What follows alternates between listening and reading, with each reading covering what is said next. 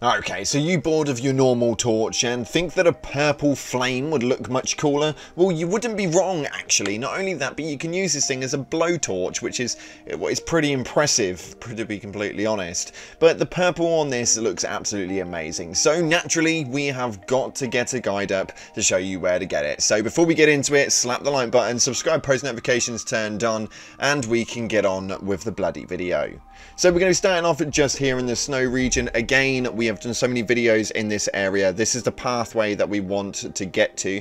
If you guys haven't got to the snow region yet, there'll be a couple of videos down in the description. Watch them in order and it will show you how to get to this area right here. Now, we're going to make our way from here and make our way over to that general pathway. Now, there is a reason we want to get to the pathway, because there is actually going to be a carriage being pulled by two of those ogre-looking beast boys that we are wanting to get our hands on. So head on down to the pathway and I'll speak to you in a sec.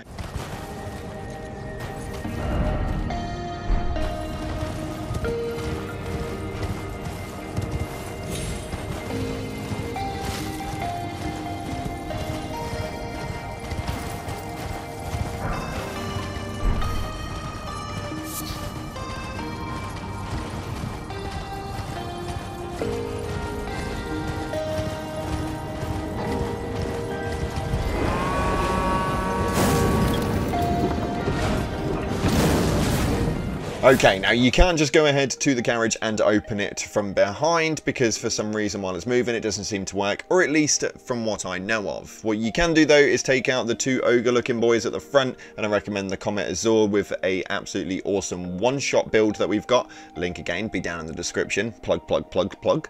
And you want to run straight up to the back once you've done that, open it up and pull out the almighty purple torch. It looks absolutely bloody amazing, and this is probably one of my favourite little quirky things from the game so far. Not only does it have an amazing purple glow when you're running through caves and stuff like that, you can also use it as a weapon, and for me personally this works very, very well, as long as you don't intend on using your on controller anyway L2 button for any big moves with a weapon. This is perfect for like the mages, because you can hold your staff in your offhand and have this in the main hand and be able to blow purple flames over everyone that comes in your way. It looks pretty cool. I'm really impressed by it, but it's the small things that count, right? If you have enjoyed this video, smash the like button and subscribe with post notifications turned on, and thank you so much again for all of your support just recently. It's been absolutely overwhelming.